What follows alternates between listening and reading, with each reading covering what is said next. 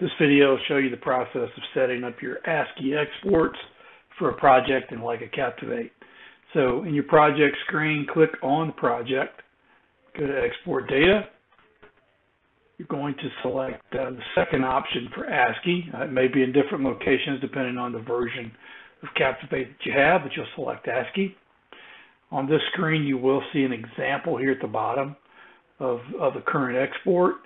To change that, you would press Function, Settings. Once you're on the settings screen, you'll be able to adjust the order and the delimiter for the data that's going to be exported.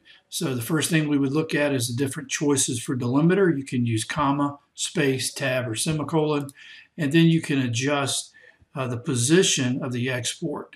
When you expand the field here, you'll see all of the different things that can be configured in this export for this field. In this case, I'm going to leave it as we already have it as point ID, northern, eastern, height, code, and then I have up to 16 positions that I can fill in for this ASCII file export. Once you're finished here, you press OK. You'll see again your example and you're ready to complete the export by pressing OK.